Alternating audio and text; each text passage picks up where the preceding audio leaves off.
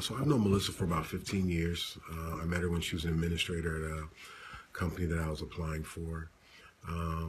We worked together for a number of years, but right off the bat, she was always willing to help and listen and share her knowledge, which was invaluable to me. But more than that, I can just think of countless times where she was very dependable.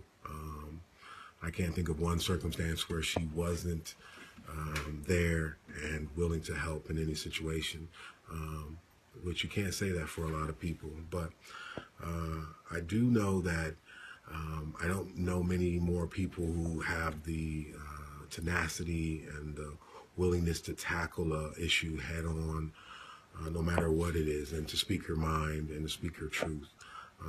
So I do know that if I needed her, she would be there. But more than that, I know if I needed someone to be there for me and to represent me, I can't think of a better person.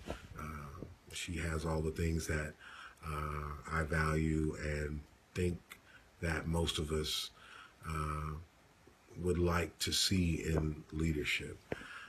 So I know who I'm voting for. Thanks for being you, Melissa. Keep up the good work.